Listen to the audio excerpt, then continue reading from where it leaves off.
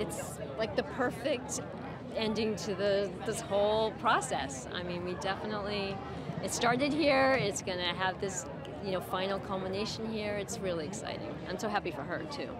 It has the perfect hometown feel. Yeah. Margaret's coming home.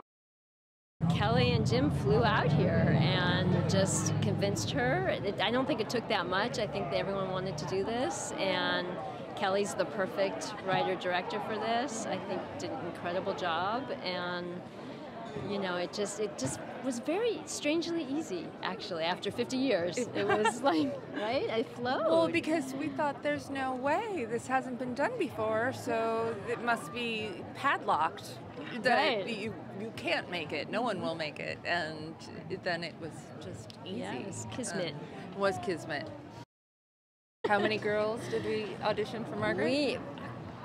Hundreds at least. I mean, and then Abby literally walked in and it was like, okay, there's our Margaret. I mean, and that was the biggest, scariest part of it, because if we didn't have the right Margaret, you don't have a movie, period.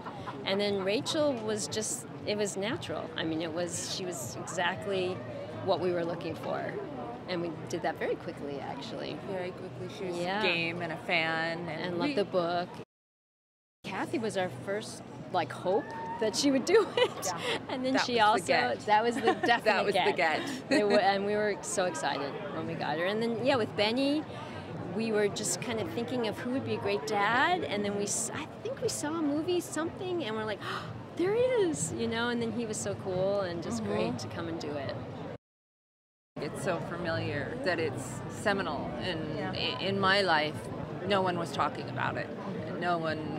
Sex ed wasn't talking about it. No one was talking about it. And suddenly you had a friend in Pages that was telling you all the secrets. Right. And I'll never forget that, and I'll never forget the production that we did where everyone came to it as a fan, and I don't know how often that happens. It was just a group of fans making this film, and that was everything. Oh, yeah. I mean, we would screen the movie, and you go in the bathroom afterwards, and women are crying, and women are talking about their first experiences, and, it was such a great thing to start that conversation, and I just love that this movie can do that.